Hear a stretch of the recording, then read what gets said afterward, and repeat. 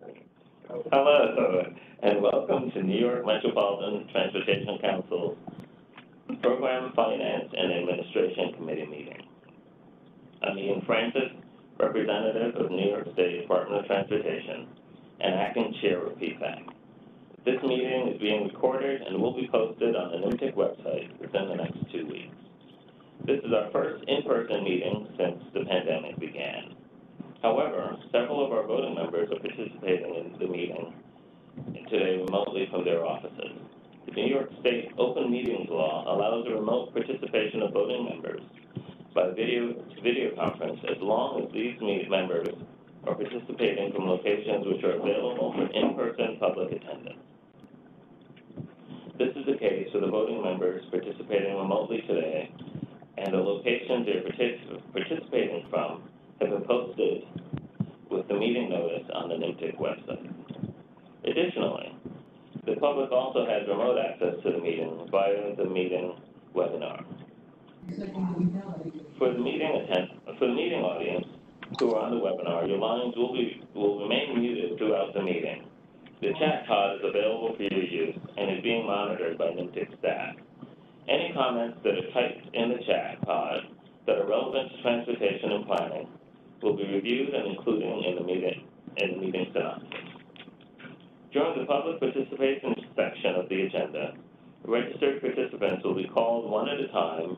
Registered speakers who are participating remotely via the webinar will be called on and their lines open for their statements. At this time, I will begin the roll call. When I announce your agency, I ask that each representative state your name and the NYMTC principal you're representing. For the voting members, I'm Ian Francis, representing New York State Department of Transportation, Commissioner Maria Teresa Dominguez, New York City Department of Transportation,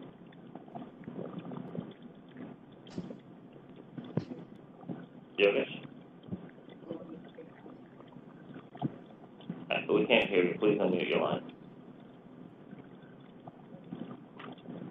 Yogesh, you're still on mute.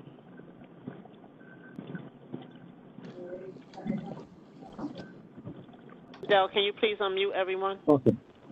I am unmuted now. Yes. Yogesh Sangvi, representing Henry Gutman of New York City DOT. Thank you, Yogesh. Now, New York City Department of City Planning. Jack Schmidt, representing City Planning Commission Chair Marisa Lago. Thank you, Jack. Metropolitan Transportation Authority. Julia Seltzer, representing Acting Chairman and CEO, Jana Lieber. Thank you, Julia. Nassau County. John Sally, representing County Executive Laura Curran. Thank you, John. Suffolk County. Chris Chatterton, representing County Executive Steve Ballone. Thank you, Chris. Rockland County. Doug Schutz, representing County Executive Ed Day. Thank you. Putnam County. Sandra Fusco, representing Putnam County Executive Mary Ellen Odell. Thank you, Sandra. And Westchester County.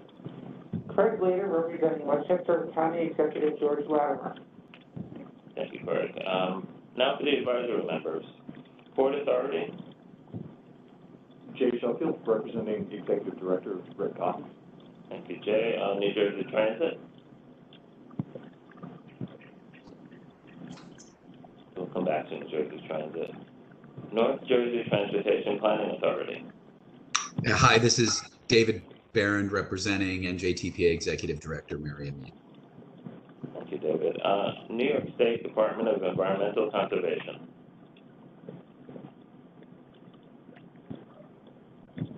Okay, we'll come back to New York State DEC. Federal Transit Authority Administration.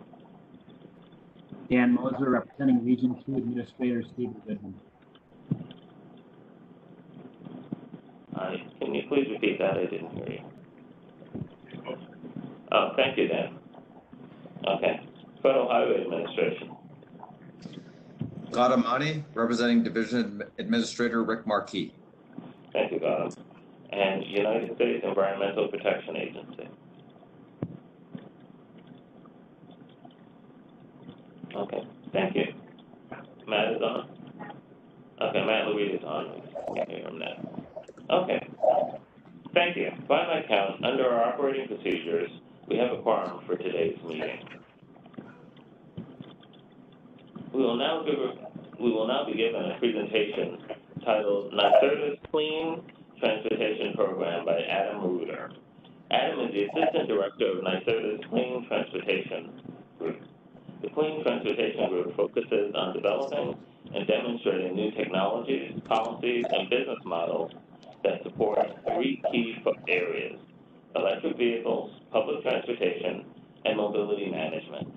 Adam has led the implementation of New York State's Charge New York initiative to advance electric vehicle adoption in New York State, and he closely collaborates with other states and the federal government to jointly advance EV policies and programs. Would you please unmute Adam's microphone?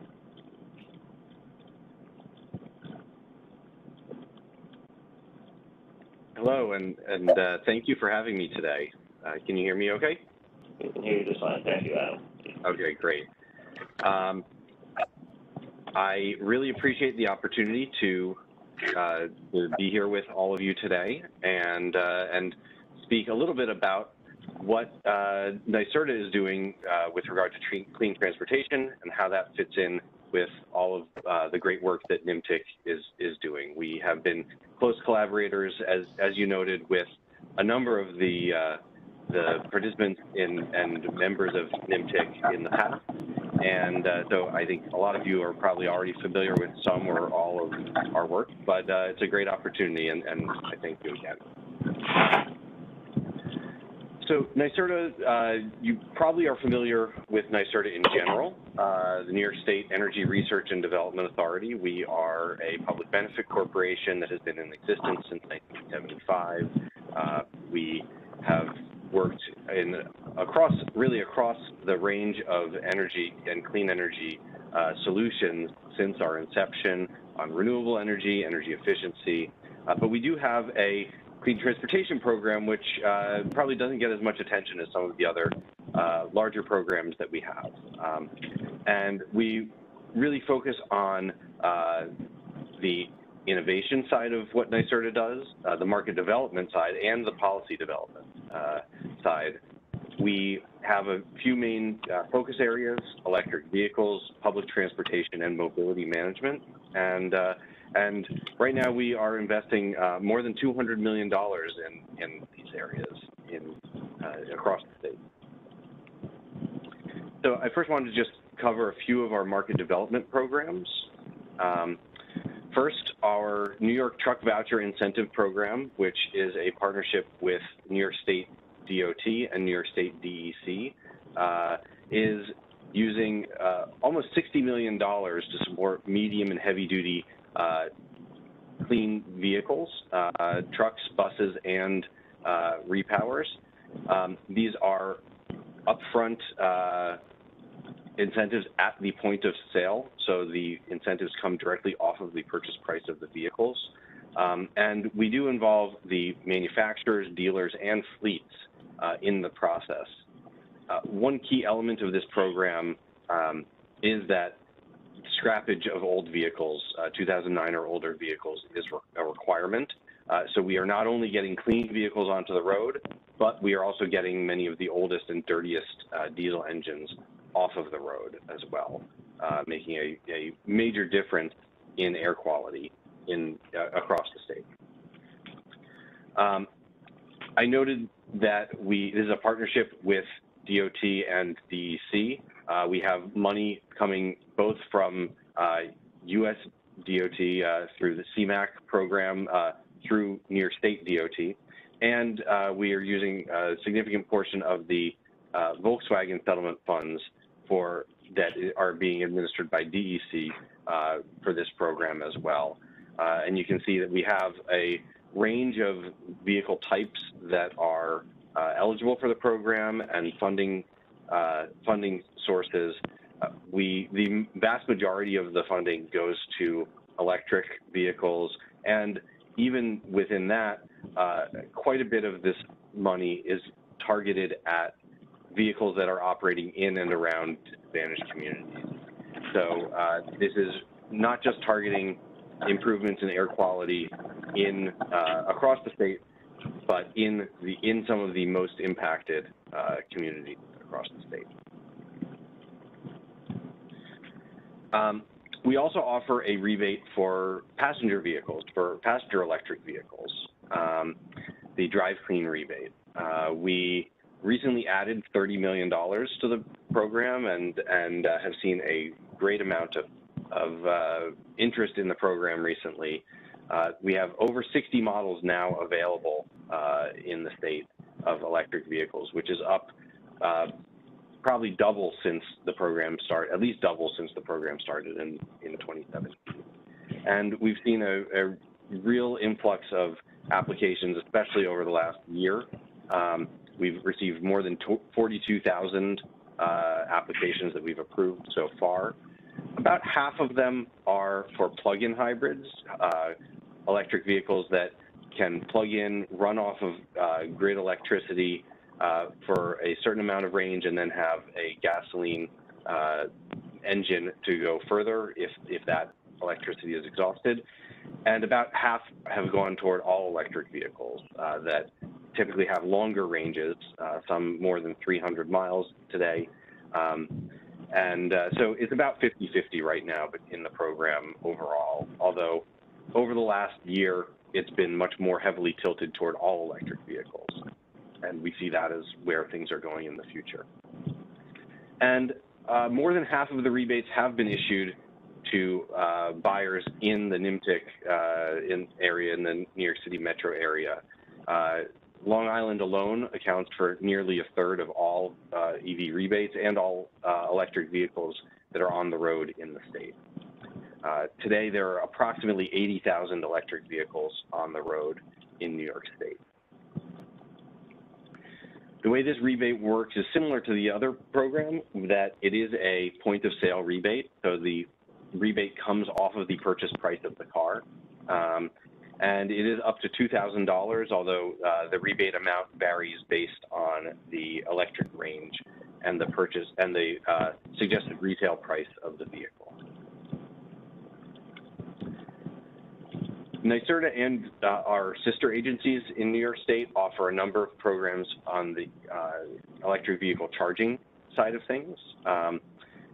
Last year, the Public Service Commission approved a $700 million ratepayer-funded investment in what's called make-ready aspects of the charging infrastructure. So this is all of the costs of equipment and installation up to the charger itself to bring power to the charging station, which can at times be as much as half or more of the total cost of installation. This is going to allow the New York State's 6 investor-owned utilities to install more than 50,000 EV charging stations by 2025, up from about 8,000 today. This as well has a significant component that's targeting disadvantaged communities, including an $85 million prize competition, which I'll talk about in a moment. The New York Power Authority, in addition to this, has an Evolve New York program, which is investing $250 million in DC fast chargers. So this is the picture on top here. These are charging stations that can add more than 100 miles of electric range in about 20 minutes. Some of them are even higher powered than that across the state. This is really building out a backbone of charging infrastructure to make sure that people can drive anywhere and feel comfortable in an electric vehicle. Sorry, my light sensors are a little overactive. We do a good job with energy efficiency here. NYSERDA also is offering 2 programs for electric vehicle charging. We have a Charge Ready New York program, which is focused on level 2 charging, the picture on the bottom. And that is really appropriate for public parking lots and workplace locations and multifamily building locations. These add somewhere between 20 and 40 miles of electric range in an hour. So if you're parked for a few hours, you can get, or even an hour, you can get quite a bit of charge and to complete your daily travels. And we also are investing some of the Volkswagen settlement money in fast chargers as well. And that's primarily upstate right now, so not as much in the NYMTC region, but we do have grants to really try to fill in some of those areas of upstate where DC fast chargers are scarce.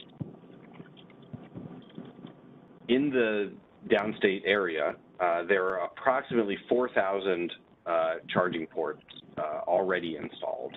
And you can see the map on the right.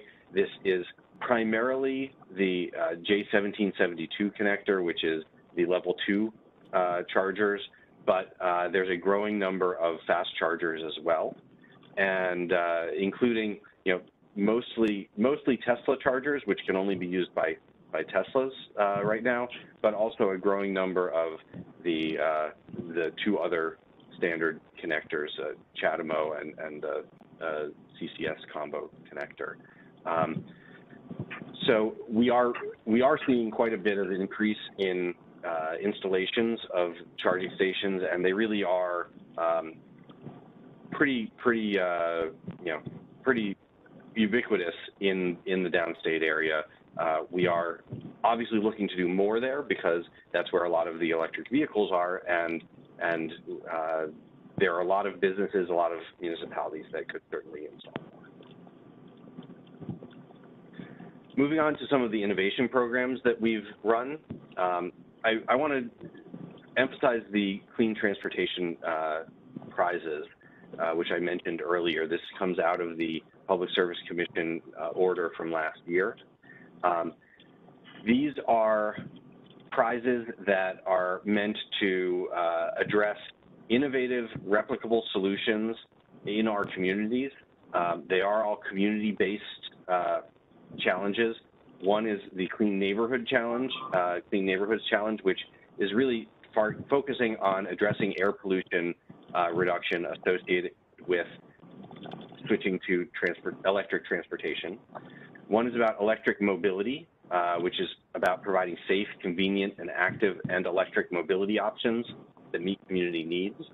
And the third is an electric truck and bus challenge, which is about truck electrification, but also reducing the costs and operational challenges of further deployment of these vehicles.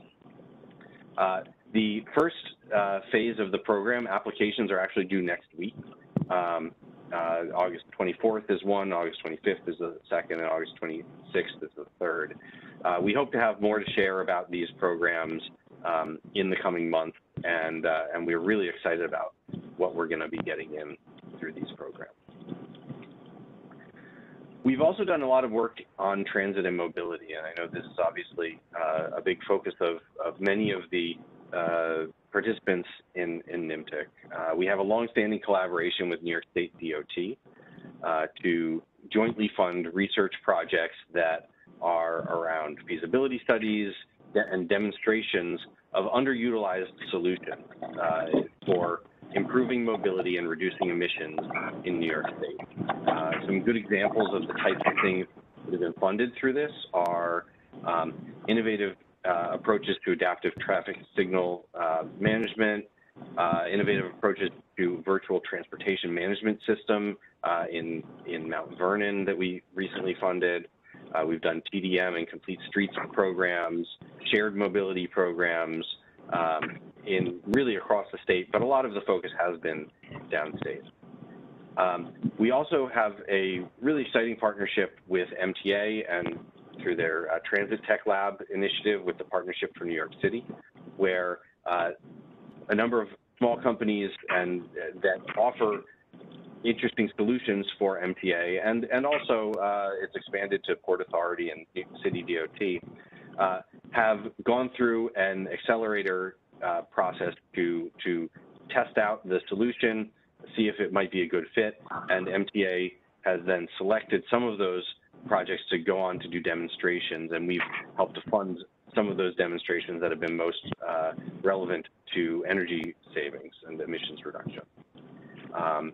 You know, we help to fund some of the bus route redesign software and things like that.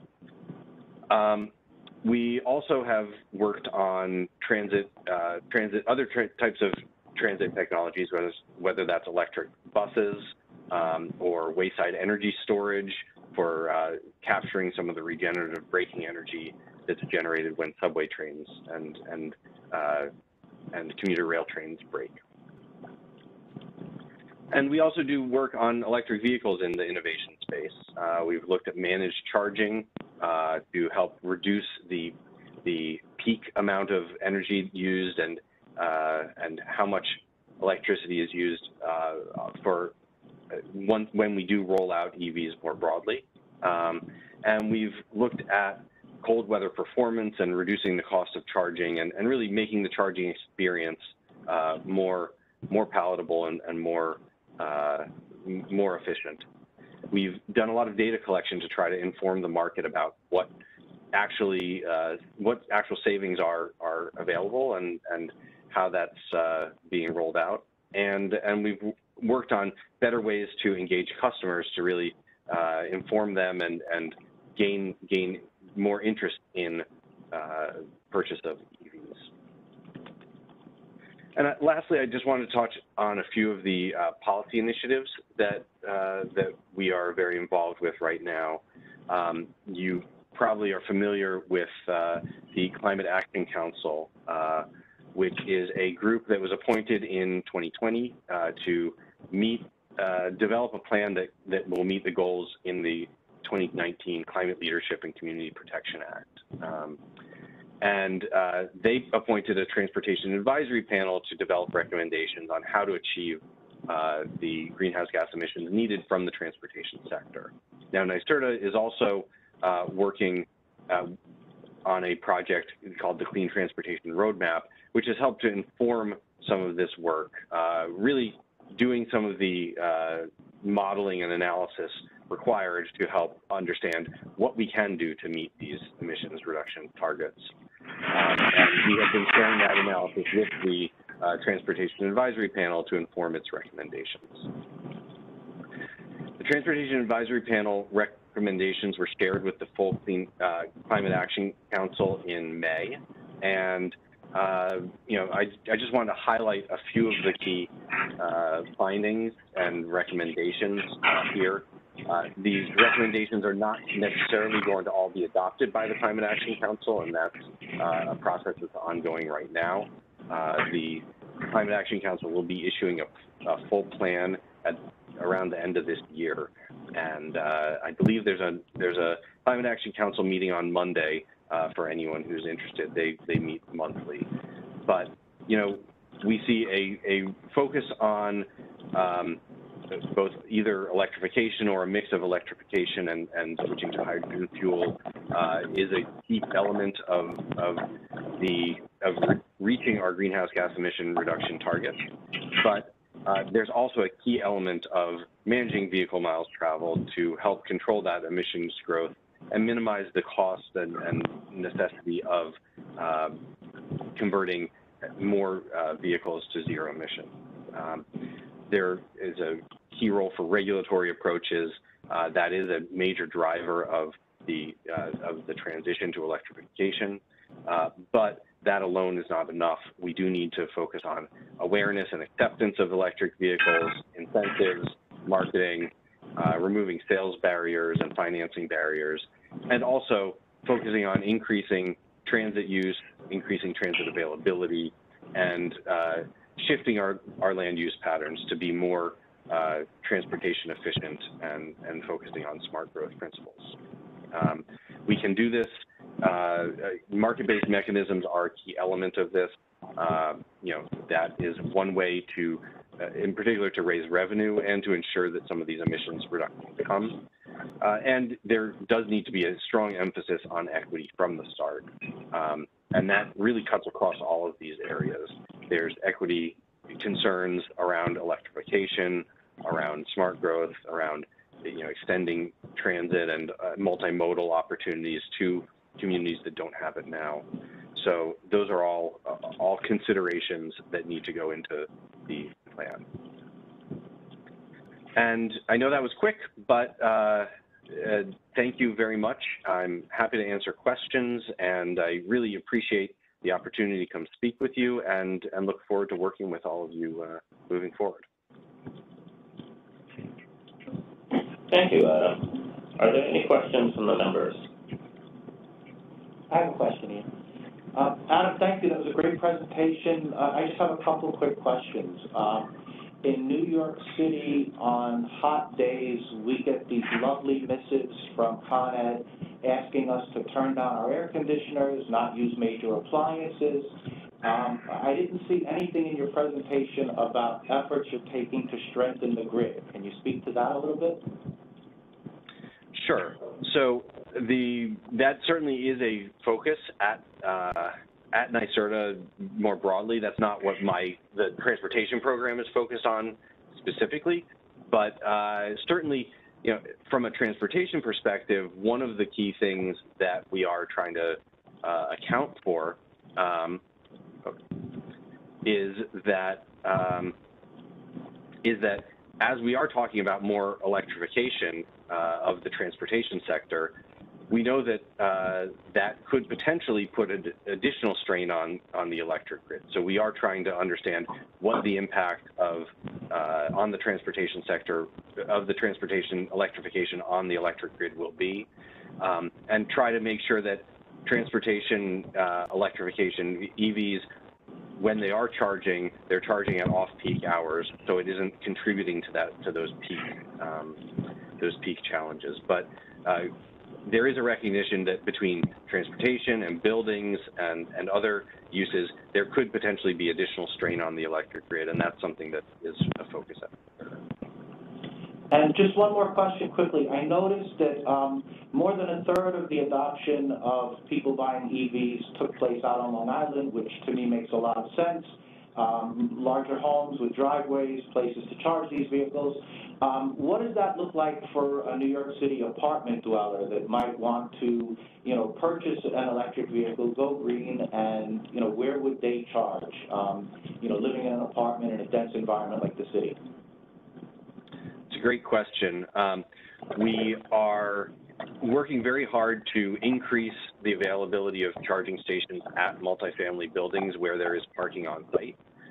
New York City DOT has been working on a pilot with Con Edison of on-street charging.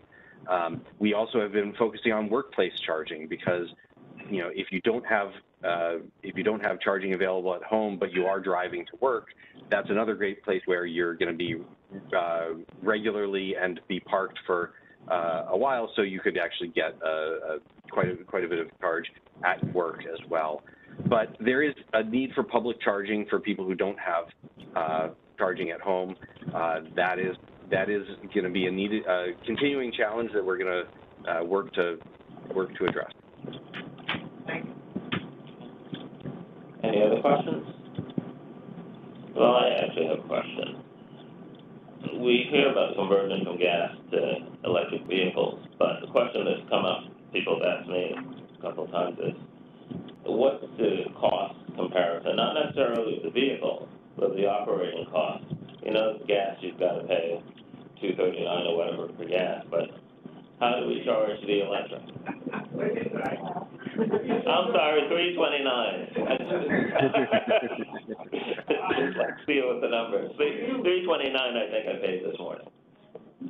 Yeah, it's a good question. So the total cost of ownership, we've looked at the total cost of ownership and where it stands for electric vehicles versus gasoline, and also for trucks on the truck side, where what it looks like for electric versus diesel.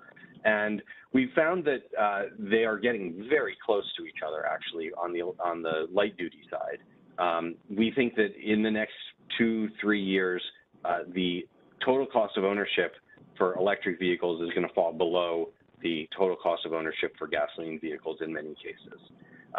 The purchase price of the upfront purchase price, we expect to fall below or equal to the purchase price of gasoline vehicles probably later this decade, 2020, 2027, 2028 timeframe. The costs, especially associated with batteries, is falling rapidly. For trucks, it's going to be a little further out, but it really is very dependent on the duty cycle and the type of truck. Transit buses often look quite good now, although they can charge at high power levels, which can affect the cost of ownership. We're seeing that also toward the end of this decade, the total cost of ownership should definitely be lower for most types of trucks on the electric side versus the diesel. Okay, thank you, Adam. Are there any additional questions? Okay. I have a question about the cold weather performance. Is that an issue with electric vehicles? That's a great question. Cold weather, batteries don't really like cold weather, and there are ways to design the battery system that minimize the impact, but cold weather can be a challenge. The charging rates typically aren't as high, and the range can take a hit.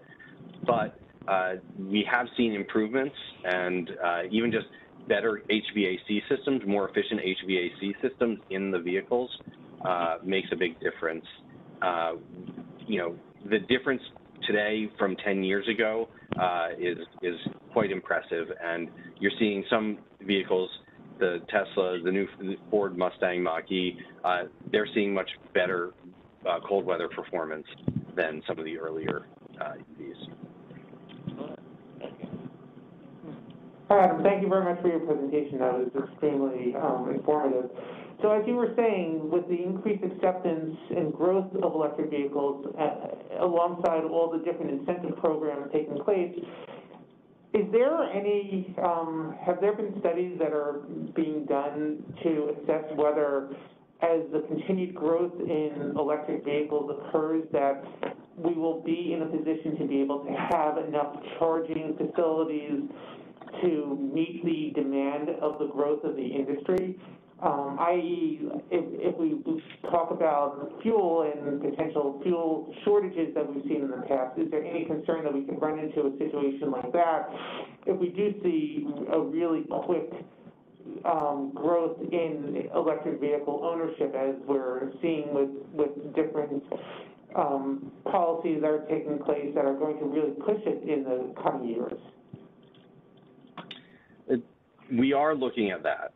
Yes, we are doing some work with NREL, the National Renewable Energy Laboratory, which is one of the DOE, Department of Energy national labs, looking at how much charging infrastructure is needed over the coming years. Fortunately, we have a lot of investment that's going into charging infrastructure already through this Public Service Commission program, through the NYPA program, through our initiatives, and so we're definitely keeping up pace right now.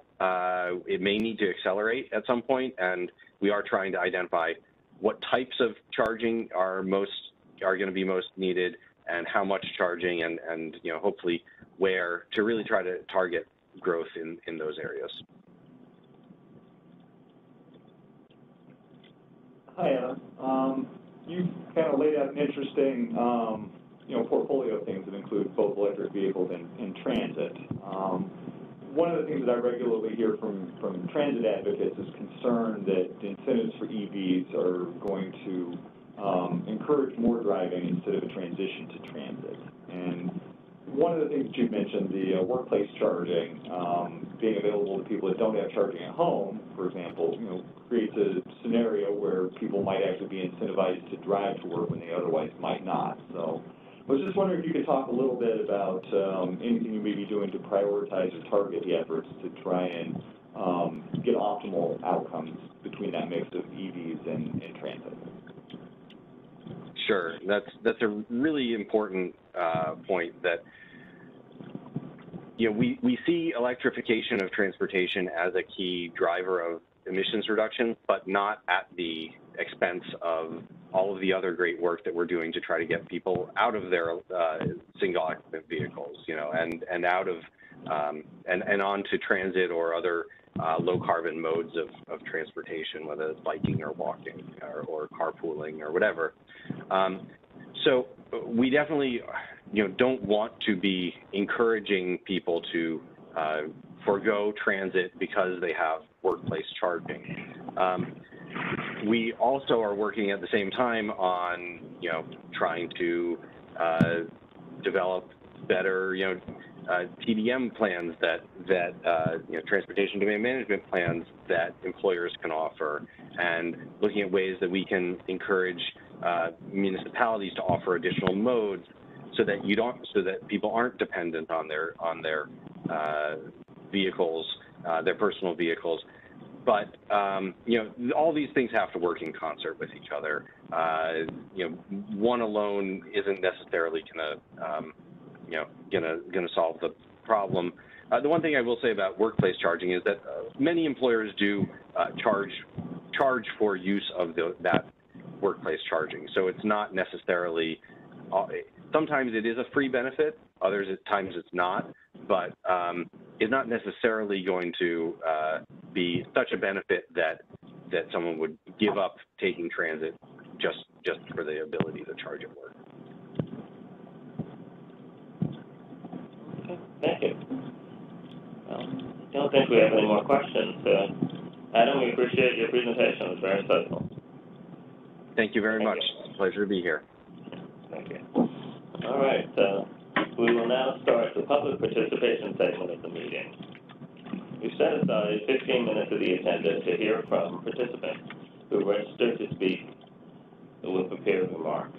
We will hear from these participants in the order they have registered for the duration of the allotted time. We ask that all participants limit your comments to relevant transportation and planning-related items, and to less than 3 minutes so we can hear from as many speakers as possible in the allotted time. The first registered speaker is Murray Bowden. Murray? Please, thank you.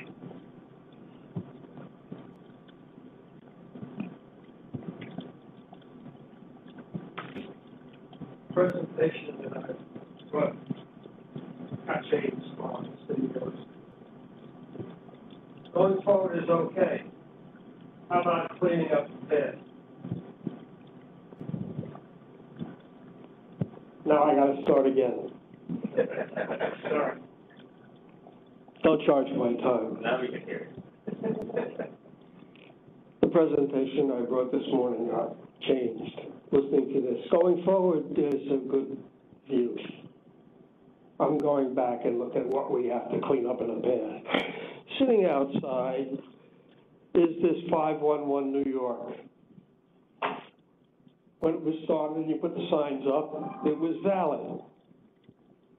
Now, everybody has cell phone. It's something that's no longer useful. How do you shut it down? The only people working for it are going to be out of a job. So you got to take the signs down because you don't want people to call on a telephone to find out something that's already there on Waze or Google Maps or Apple Maps.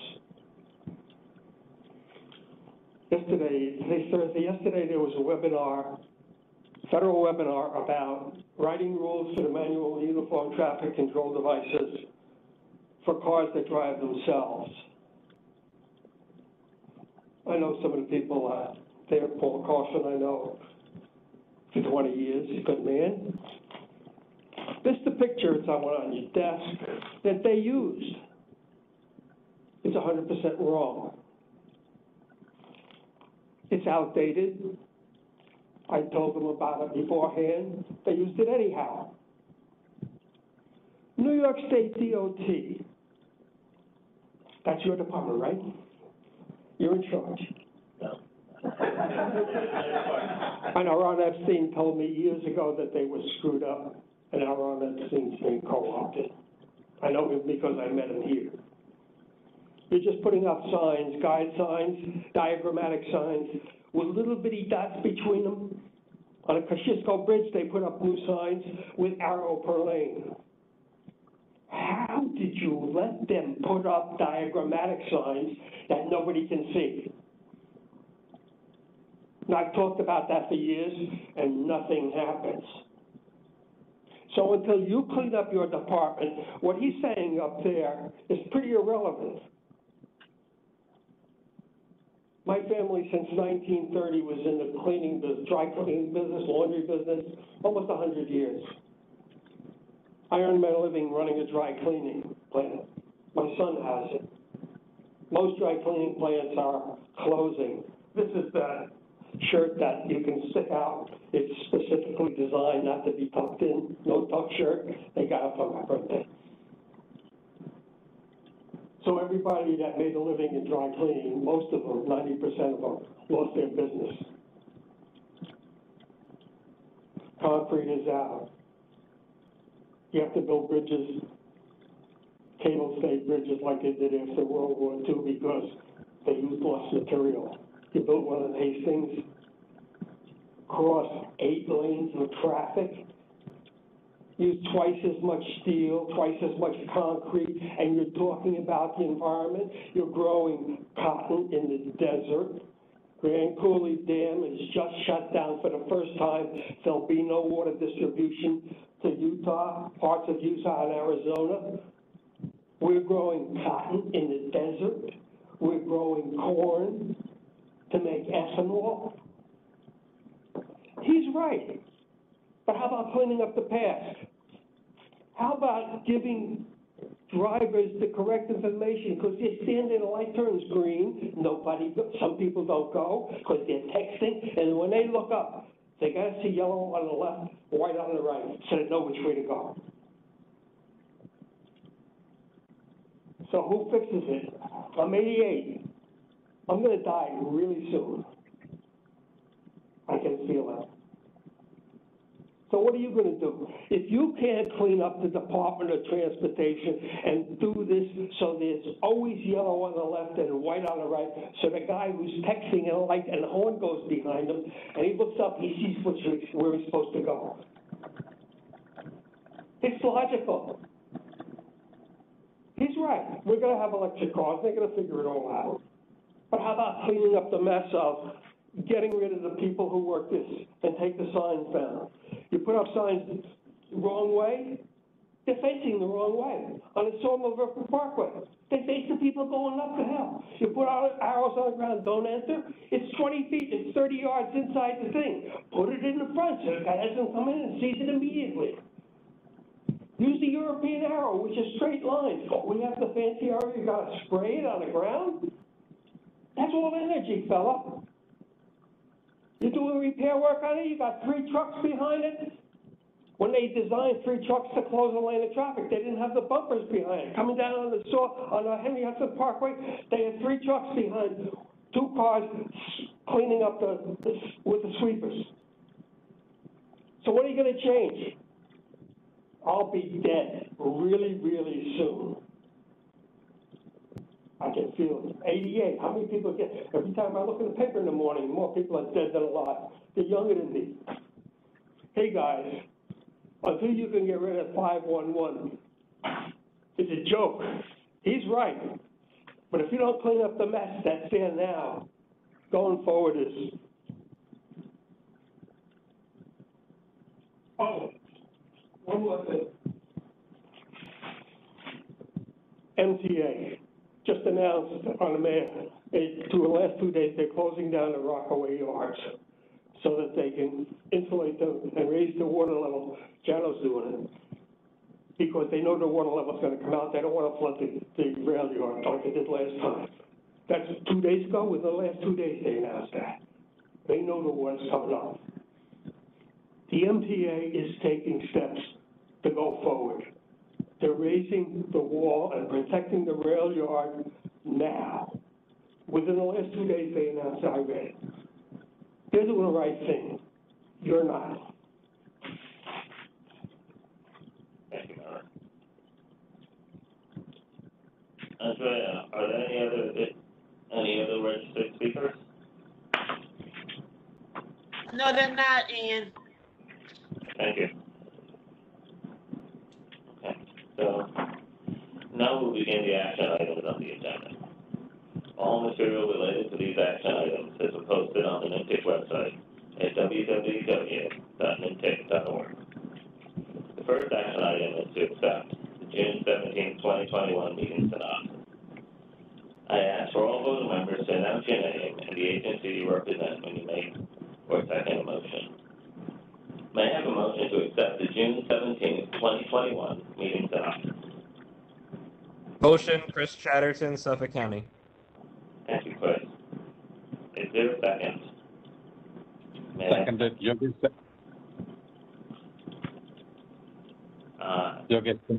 Sanguine, New York City DOT. Oh, thank you, Yogesh. Okay. Is there any discussion?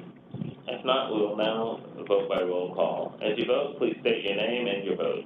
Starting with the Lower Hudson Valley, Putnam County. I, Sandra Fusco. Thank you. Rockland County. I, Doug Schutz, Rockland County. Westchester County. I, Craig Later, Westchester County. Okay. On Long Island, Nassau County. I, Sean Sally, Nassau County. Suffolk County. I, Chris Chatterton, Suffolk County. Great. City DOT moves it. The New York City Department of City Planning. I, Jack Schmidt, New York City Planning. And finally, MTA. I, Julia Seltzer. And I vote aye from New York State DOT. Thank you all. The motion passes. The next action item is to adopt resolution number 524, the Transportation Conformity Determination for the federal fiscal year 2022 to 2025 Regional Transportation Plan and the federal fiscal years 2020 to 2024 Transportation Improvement Program as amended. I'll ask Fola Aiden of NYMTC staff to introduce the resolution. Thank you. NYMTC conducted Transportation Conformity Determination, which was publicly reviewed in the month of June and July for the fiscal year 2020 through 2024 Transportation Improvement Program, as amended, and 2022 through 2050 Draft Regional Transportation Plan. The emission analysis demonstrates that all applicable mobile source emissions tests are met for pollutants and analysis years as specified in the State Implementation Plan for Air Quality, thus demonstrating transportation conformity. NYMTC respectfully requests that PFAC adopts this transportation determination. Thank you. Thank you, Fola.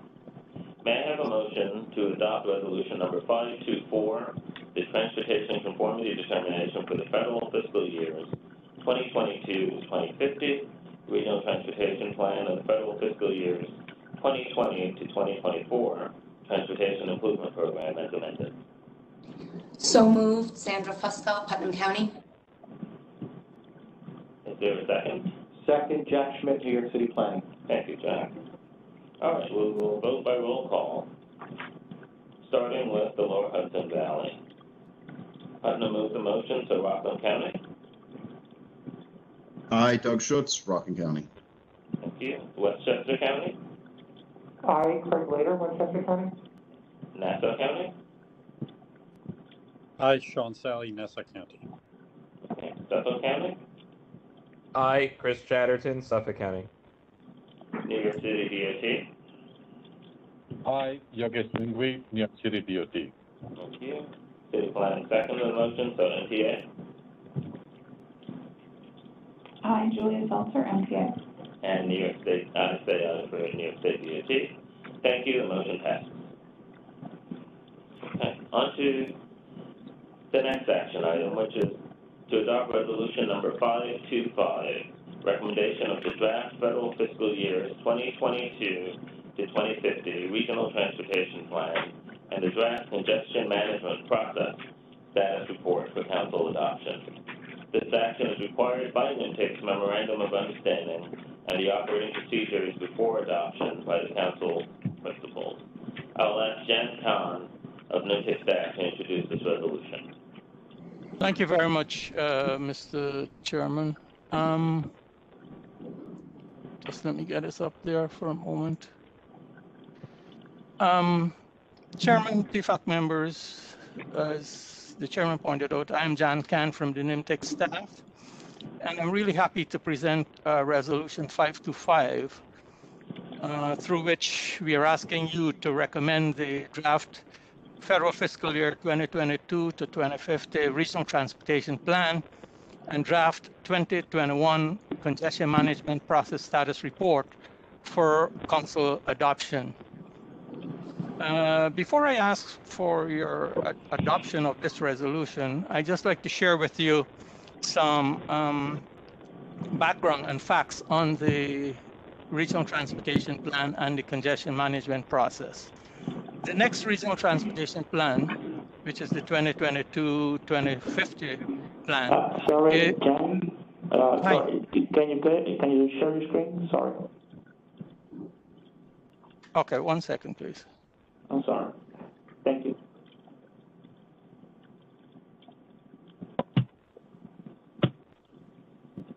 You're seeing that now, Guido? Yes, we are. Yes. Okay, thank you very much. Sorry about that. The next plan, as I was saying, is named Moving Forward. And, you know, really up front, I'd like to say thanks to we'd like to say thanks to the principals for providing a really sustainable vision that will move the region forward. And also thanks to the members of the public, all of the members, advisory and voting members, the NYMTC staff, the consultant team that put this together to help us to put this together, and of course, members of the Federal Highway Administration, Federal Transit Administration, and NYSDOT for providing the requisite guidance to help us develop and finalize this draft plan. So, what is Moving Forward? Moving Forward is a long-range regional transportation plan that covers all modes of surface transportation, and from a regional perspective, it is a federally required planning product that defines the region's long-term transportation needs and desires, and it's a guide for federal funding of investments in the NYMTC planning area based on the members' visions for the region. What this chart shows is how the regional transportation plan, aka Moving Forward, fits into the metropolitan transportation process. So if you start with the regional transportation plan, then we move on to the Unified Planning Work Program, which defines improvement. It's really it could either be a 1-year or 2-year prospectus, and then of course from all of that we get the Transportation Improvement Program, which is really the enabling document which defines scheduling and funding for projects. And there are two mandated processes: the congestion management process, which you'll hear about in a moment, and the regional emissions analysis, which you heard about from FOLA. And of course, finally, there is the project planning and implementation, which is done by all members. To get to the draft Moving Forward, there was a robust public outreach program undertaken by the members and the staff. And that program included online regional workshops, use of an online engagement platform, use of online focus groups, primarily for communities of concern and users of specialized transportation services. And we also did a pollfish survey of 1,000 respondents. And then finally, the preliminary draft was subject to a formal 30-day public comment period. And those virtual review sessions were held in July of 2021.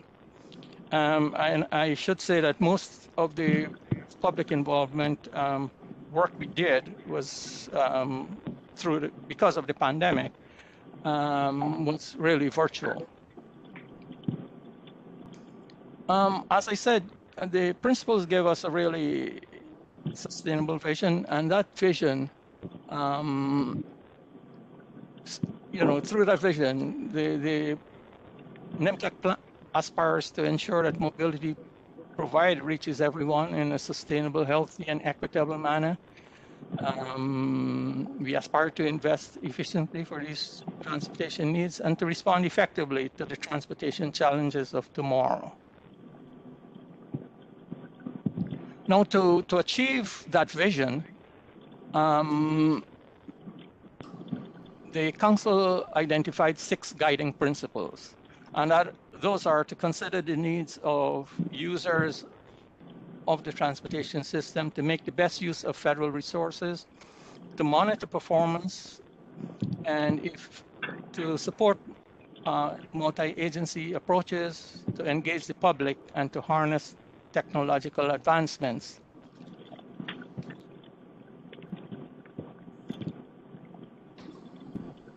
To get to the vision and the guiding principles, we identified, or the Council identified and organized around 5 proposed goals. And these are safety and security, reliable and easy travel, planning for changing demand, reducing environmental impacts, and resiliency.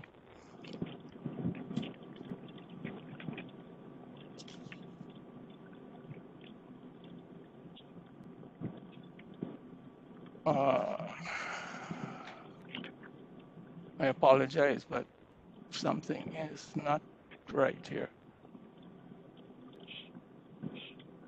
I'm missing a few slides, but the next couple of slides would have said that, would have fully described those goals. For example, the safety and security goal would have said a transportation system that ensures the safety and security of goods, people and goods across all uses and modes. And similarly, reliable and easy travel and the other 3 goals would have been fully described in the next 2 slides. That said, while we're really on a path of a shifting paradigm for transportation in the NYMTC planning area, our plan is really still very much demand-based. And to enable us to determine what that demand would be, we needed to forecast, what the future would look like. And these are primarily the forecasts which we use to develop moving forward. These would be the socioeconomic and demographic forecasts, which are, the metrics for population, employment, labor force, number of households, which these metrics were forecasted in 5-year intervals. To the plan's horizon year of 2050. And very important is that adjustments were made to the forecast to reflect this short-term impact, the short-term impacts of the COVID-19 pandemic and the resulting economic uncertainty. Then there are, of course, the travel forecasts. These, the SCD forecasts were used as input into the NYMTC best practices model, which gave us a travel forecast. And we also looked at freight forecasts, which were developed through the 2018 TransSearch data, which is really a master database for freight information. This is just a quick idea of what the travel forecast for the NYMTC planning area looked like between 2019 and 2050. And as you can see from that, trips are forecasted to increase over the planned period, and so too are daily VMTs and vehicle hours, which is vehicle miles traveled and vehicle hours of travel. This is a quick picture of what the domestic freight flows are, and it's similarly, freight flows will increase in the NYMTC planning area between the period 28 to the period 2045. The freight plan in the appendix, of course, expands on this, and it makes really interesting reading and provides a lot of analysis for folks who are interested in what freight will look like over the coming years in the NYMTC planning area.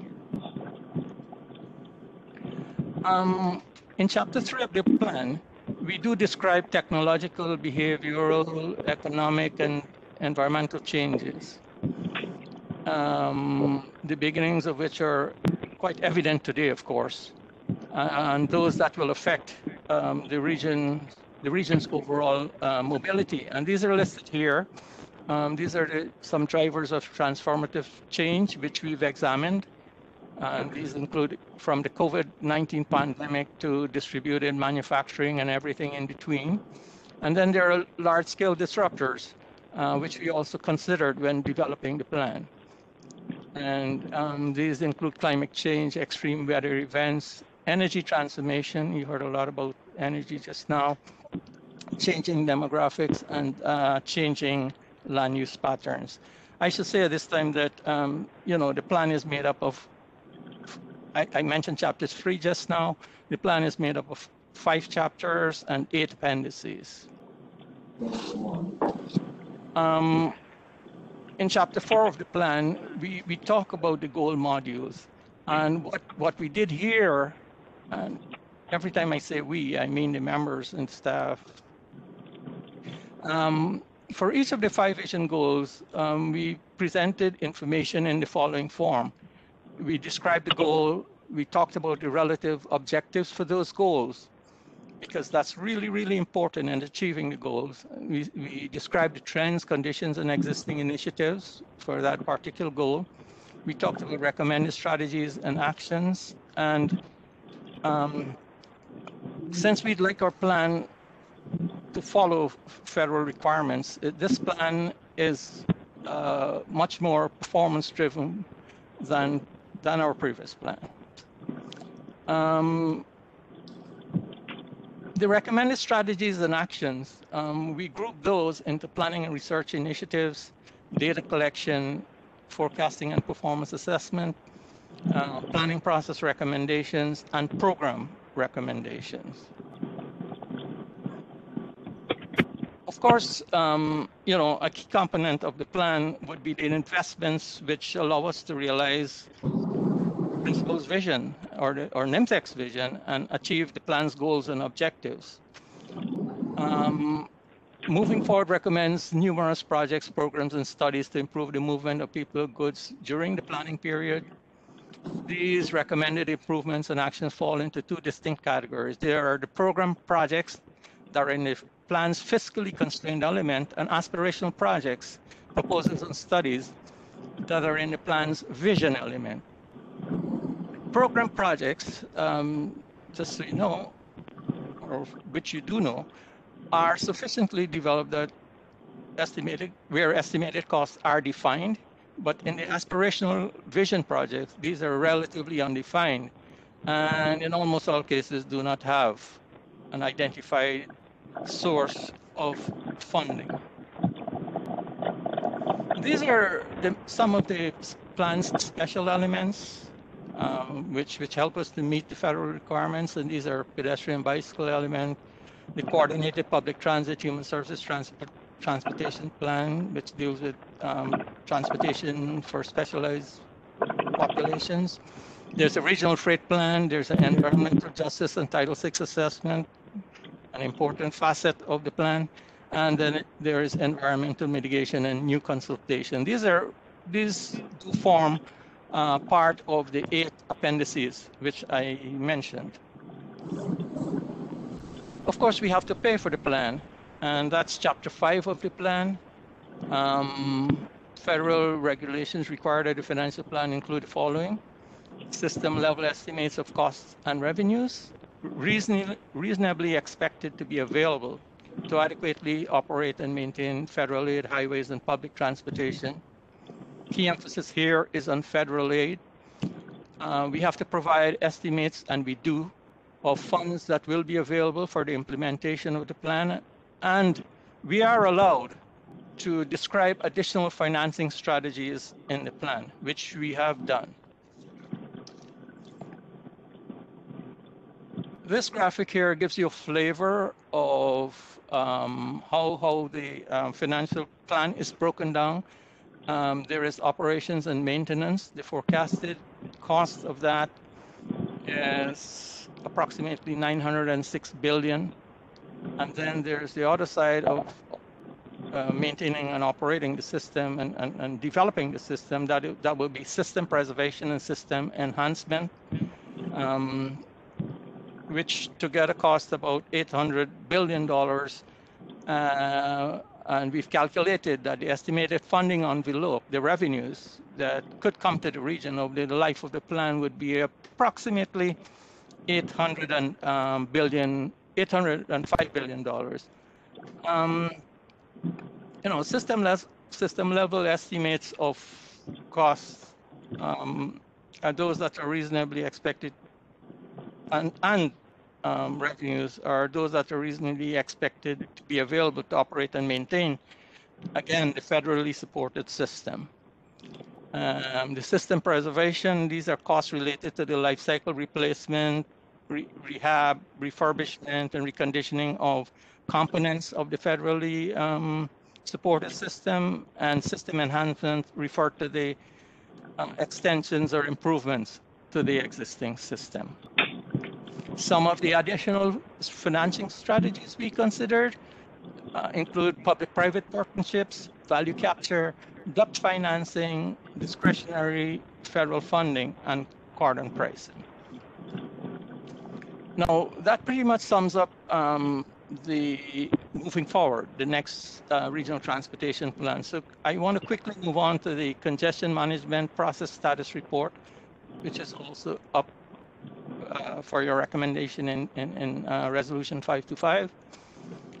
Federal requirements, since NYMTC planning area meets the federal definition of a transportation management area, or TMA, we must systematically forecast traffic congestion in the planning area, produce specific performance measures to identify levels of congestion, and in this CMP status report, there are about 8 to 10 performance measures, and we do need to prepare a program to reduce congestion. So that's really what this CMP status report is about. It does provide an overview of the congestion management process and the methodology that we've used in developing it. It presents the results of the most recent CMP analysis and forecast.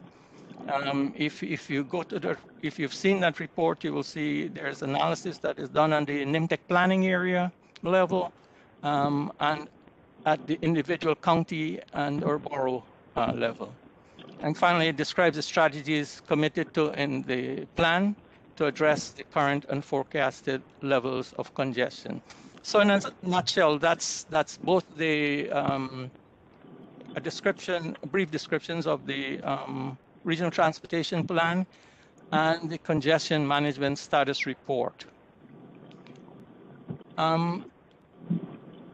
Chairman and members, the draft 2022-2050 regional transportation plan and CMP status report meet all of the applicable federal requirements, and as you have noted, have undergone public involvement and review per the federal regulations. So, on behalf of the staff and the members, I'm asking for your adoption of Resolution 525, which recommends the adoption of the RTP and the CMP to the Council. Thank you, Jan. May I have a motion to adopt Resolution number 525, recommendation of the draft federal fiscal year 2022-2050 regional transportation plan and the draft congestion management process status report for council adoption? So moved. Kurt Litter, Westchester County. Thank you, Kurt. Is there a second? Second, Sean Sally, Nassau County. Thank you, Sean. All right, we'll vote by roll call, starting with the Lower Hudson Valley. Putnam County. Aye. Sandra Fusco, Putnam County. Thank you, Sandra. Rockland County. Aye. Doug Schutz, Rockland County. Thank you. Westchester County moves the motion. So Nassau County second moves the motion. We'll move on to Suffolk County. Aye. Chris Chatterton, Suffolk County.